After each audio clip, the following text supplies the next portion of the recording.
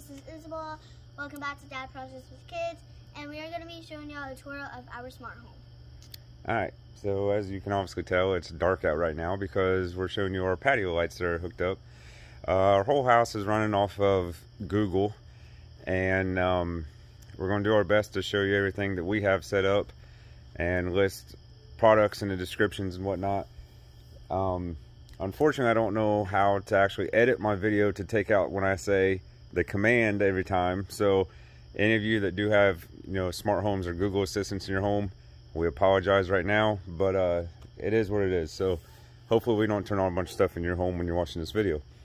So as I said, we're out here on our patio. I call it the outdoor kitchen. The poolside bar and grill actually is what I call it. So we're going to give it its first command out here. Hey Google, turn on the patio. So as you can see by doing that, it lit up our lights that we have running across the top here.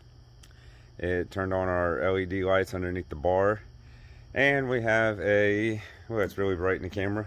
It is a Yuengling beer sign. And that over there is actually an outdoor speaker with lights in it. We have it hooked up to the TV. This old radio right here, actually last year during quarantine, I've had this radio for a long time. It never worked though. And I was looking at it one day and I got thinking, I was like, I bet my Google Mini will fit in this opening of the speaker grill. So that's where my Google's at. And this is what, it operates the whole outside here. Over here on the pool, it's not really much to show you, but I do have a smart plug hooked up to my pool pump. Basically, it's just hooked up for, as a timer. I mean, I can still control it with Google and whatnot, but there's really no need. The biggest reason I got it was if I'm out of town and say my outdoor Nest camera notices something like the pool's leaking water or whatever, I can turn the pump off from wherever I'm at. So now we showed you the patio. I guess that's just about it out here. There's our Nest camera up in the corner. And I think we're gonna go take you upstairs. We'll show you the office area and we'll work our way through the house. Alright guys, I know that was quick. Now we're upstairs in the office. It's actually going to be Matthew's room, but he's scared to sleep up here right now. So with the with the quarantine, for the past year now, or people working from home for the past year, I built a desk, and we also have a Google Assistant up here. I'm going to show you this one. Hey Google, turn on the desk lights. So here I have LED lights that come up. They do multiple colors on them and whatnot. I just like them on the white color, honestly, for working purposes. But let me go ahead and turn the lights on so you can actually see the rest of the room. So this desk is made out of 2-inch thick cypress. We did pour epoxy on it. I left the live edge on it. I think it looks really pretty. So we got our home computer here. Have my work computer and stuff over here. And there's our Google Assistant. Now this desk features something totally awesome that I think you guys will all appreciate, I hope. As you can see, there are knots in the desk, but it's smooth. It's smooth as glass because of the epoxy we put on it. But this knot right here is pretty special. So go ahead and show us, Bella, what it does. I don't think she's got it quite right. So that's actually a wireless charging spot in the desk. It's kind of different for her laying her phone on it. I have the Galaxy Note 10, so my phone's a lot bigger than hers. So I know exactly where to lay it on there, but yeah, you can charge your phone while you're sitting there working. Right here is one of our Nest thermostats. I absolutely love this thing. As you can tell, I keep it kind of warmer up here because nobody sleeps up here, but it'll stay at like 75 degrees, and then when I'm up here, come up here in the morning, just start working, it senses when you're in the room, and it'll keep it a comfortable 71, 72 degrees for me. So now we're going to go back downstairs. That's all I have to show you in the office area. And we're going to go downstairs. I got some stuff set up in the garage that I'll show you, and then we'll work our way from the patio into the house. And now Bella wants to say something. So also with the Nest cameras, you can also, on your Google Assistant, when you're working, you can look out the cameras on the Google Assistant. That is true. So let me just demonstrate this for you real quick.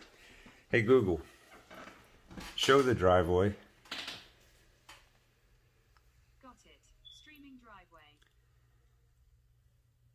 So kind of hard to tell because it's dark out right now, but that's a live feed of our driveway. And now we'll have Bella go downstairs and ring the doorbell, and I'll show you what it does. Alright guys, so this is probably one of my favorite things about this Google display here. If I'm sitting up here working during the day, you know, sitting here on my computer, doing what I got to do, if somebody comes up and rings my doorbell, I can't see my front door. I don't know how well you can see out there. Oh, yeah, there you go, you can see it. There's Bella out there waiting to do a demonstration for us. So I can't actually see the front door. So if somebody was to walk up and not drive up to my house, I don't know who's at the door, and then I gotta go all the way downstairs, and it's probably somebody I don't want to talk to anyways. So what we're gonna do is, say I'm sitting here working, and my doorbell rings. Someone's at front door. And there we have a live feed of Isabella. Let's see if we can talk to her. Hi, Isabella. I gotta turn the volume up so you can hear. Can you hear me, Bella? Yes. And there you go. Alright, come on inside, Bella. And then you just... we'll ignore it. It goes back to the clock. But, yeah. It's kind of a really handy thing to have. So, anyways, now we're going to go downstairs and we'll go in the garage. Alright, folks. Now we're in the kitchen. Sorry for the noise. The dishwasher's running. It's Monday night with 4 kids, you know, so life never stops. Not much in the kitchen yet, except for these bar lights, and we're going to show you these. Hey Google, turn on the bar lights. Okay, turning on 2 lights. That's about it for in here right now. I do got plans for a lot of other stuff in the kitchen, but we'll get to that later. So now let's take them outside and show them the shop. Alright folks, we're in the garage, and I don't have a lot set up out here yet. I can't really show you the whole garage because we're also working on a garage makeover video. We've been working on the garage for like a month now, I think. But we do have some Google speakers out here, or Nest. Actually, it's the Nest audio speakers. We have them paired up in pairs. I use them a lot for listening to music and stuff. But I do have one cool thing so far. Let's see if we can get the camera up and around without showing you the whole garage here. So I have these lights, and I don't use these lights daily like we do that light right there. So these are also hooked up on a smart plug. Hey Google, turn on the shop lights. And there you go.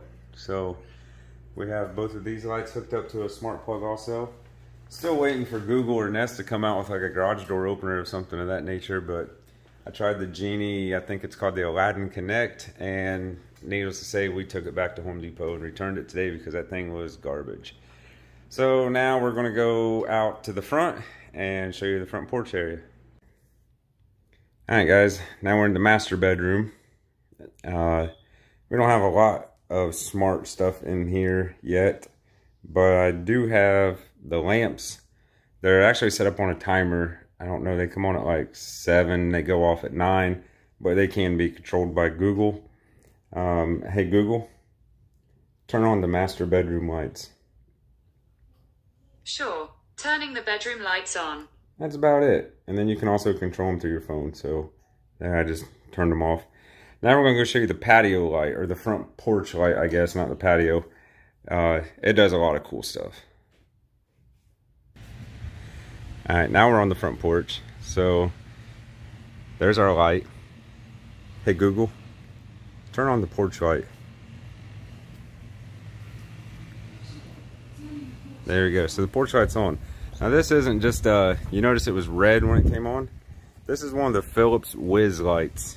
Now this light, these bulbs in general, are pretty awesome. They have multiple colors you can do. Like, we can turn it green. Let's see, you have candlelight. I'm not going to go through all of them with you. It does do one that's called party mode, which we'll show you these when we get in the living room. They it's cooler, I guess, with multiple lights, but it'll do multiple colors. I do have it set up to where it comes on at, you know, around dark, and it goes off around 7 in the morning, and so it's on a timer by itself also. And when you turn it off, it really slowly goes out, and there it goes. So now we're going to go show you the living room, which is really awesome. Okay, I did forget. We do have a Google doorbell, which is what we showed you from the display upstairs.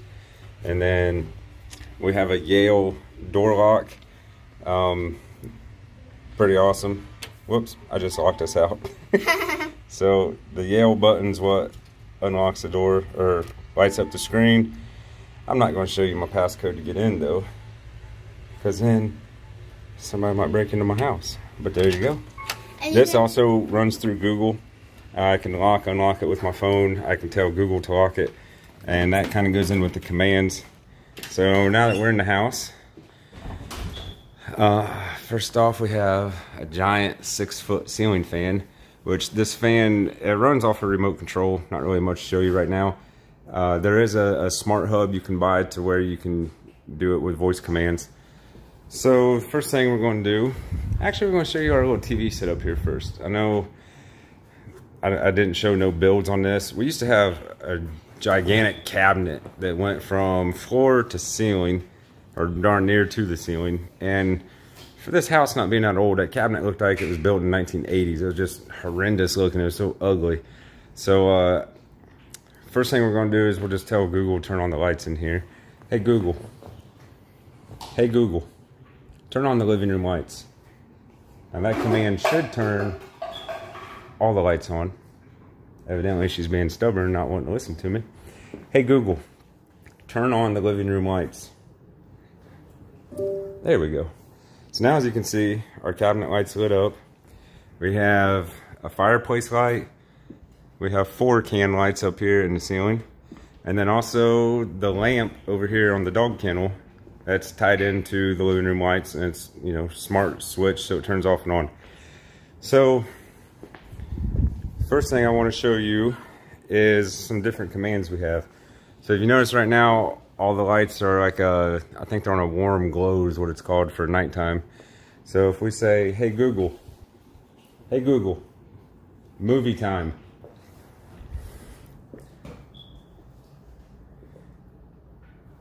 She's making a fool of me right now. She's not wanting to work right.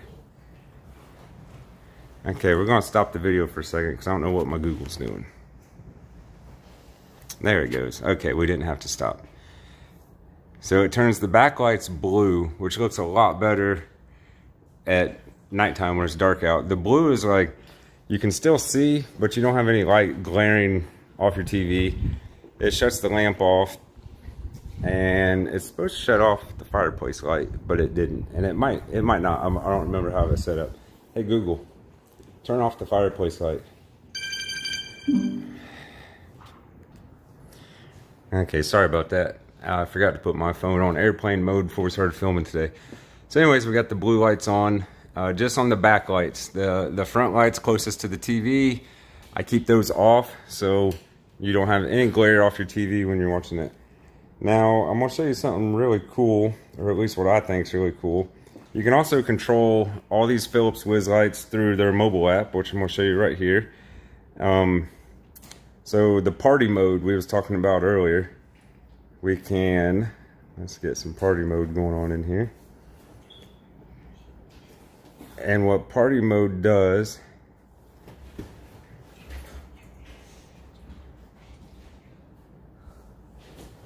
hold on a second here. Kind of hard to do this holding the phone and filming.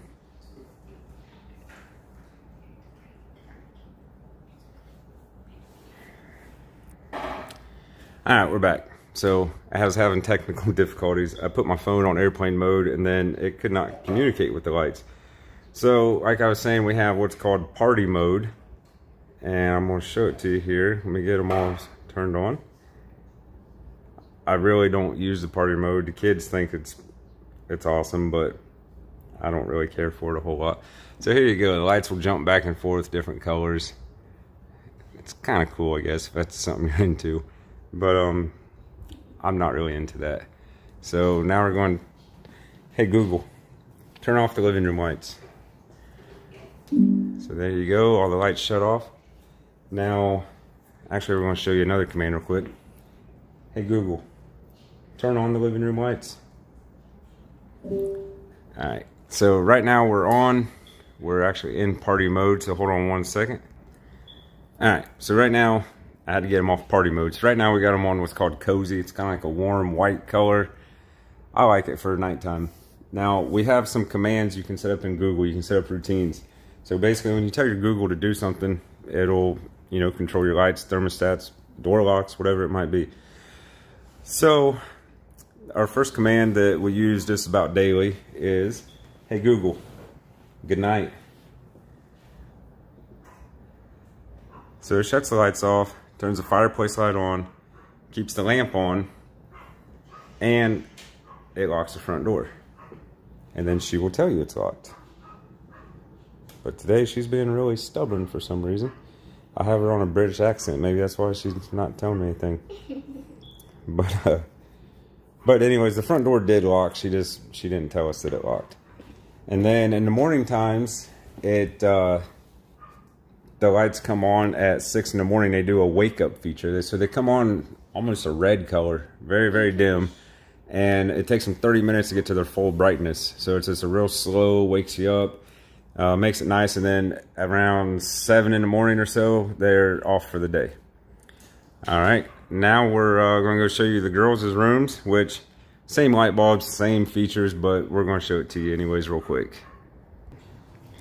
All right, I did forget to show you one really cool feature in our living room. So like I said, we used to have this horrible looking cabinet here, and I tore it all out, built a new cabinet. It's not going to be, as you can see down here at the bottom, it's not going to be open like that. I'm eventually going to put a piece of baseboard there, but I don't want to go with the same baseboard that's in here now because I don't like it. We're going to go with something a little different. So for the time being, that's going to be open like that until I re-baseboard the whole living room. But I did want to show you something really cool I done when I built this. So you can't really tell, I don't think, but I brought this back wall, I brought it out probably about 12 inches. And there was a reason behind that, because this is actually a 75-inch TV and it's heavy. So I got it all reinforced behind it with 2x6s and whatnot. And I'm gonna pause the camera now and I'm gonna give it to Bella, and she's gonna film while I show you all the cool features of this TV section we have. Alright, so the TV, you know, it's kind of tucked back in here. So if you're sitting over here on the couch, you can't really see it all. So it's on an articulating arm. So the TV does pull out. That way we can view it from over there. Now Bella, bring the camera up this way. So you might be wondering why I brought the wall out so far. It's not just to support the TV. Let me see the camera, Bella. We have a little hidden spot up in here. And I know it's kind of difficult to see it, but I'm gonna show you. So if I pull this panel out, here we have there's our Google Nest Wi-Fi. It's actually a mesh system, but all of our internet stuff is back here. Our electrical, everything's back here hidden in the wall. And believe it or not, the Wi-Fi has not lost any strength whatsoever from putting it in there. So I'm definitely happy with that. Like I said, we have the mesh Wi-Fi. We have 3 of the pucks throughout the house. You can kind of see another one right up here on the kitchen counter. And, or up on the cabinet, I mean. But yeah, the Wi-Fi is great throughout the whole house. I get Wi-Fi outside on our patio. I get Wi-Fi in my garage. Upstairs in the office, not an issue at all. So now we're gonna go see the girls' rooms. All right, now we're in Emma and Kinsley's room. Sorry, I got 4 kids. You know, remember when you was a little kid and your grandma would like start hollering everybody's names, or your mom, and you're like, oh my God, why can't she remember who I am? It's just something that happens to old age when you have a lot of kids. You get their names mixed up. So anyways, not a whole lot to see in here. The girls each have a Google Home in their room, and they have some smart bulbs also. So go ahead, Emma. Hey Google, turn my lights on. There you go. She's got hers on bright.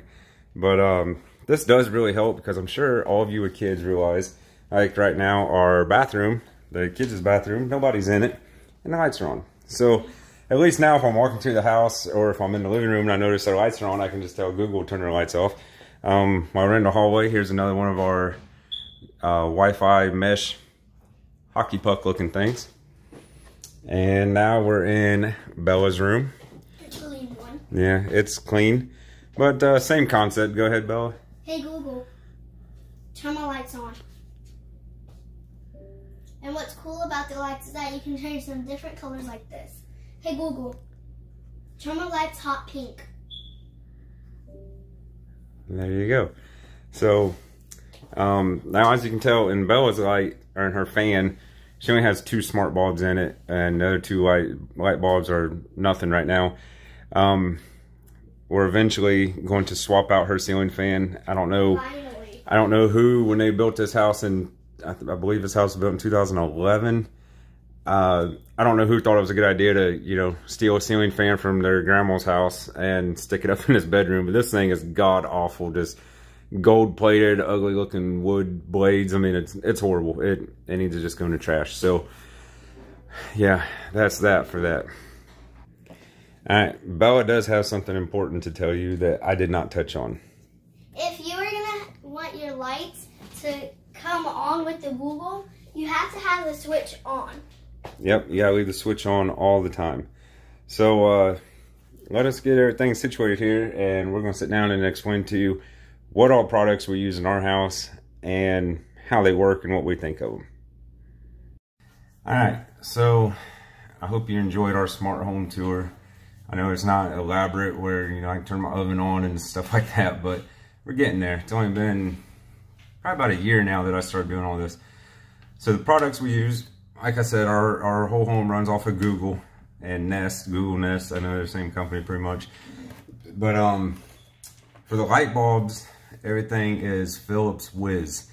Now, it's still made by Philips, just like Philips Hue, but the Philips Whiz, and I'll post some screenshots of the pictures of the bulbs from Home Depot. They are extremely cheaper than the Philips Hue bulbs. I don't know why. I think the Whiz bulbs do awesome. They do exactly what they're supposed to do. But a couple years ago, I tried the GE light bulbs, the C by GE. They're expensive. I think they're like 50 bucks a bulb for the living room alone for the can lights. And those bulbs were the biggest headache in the world.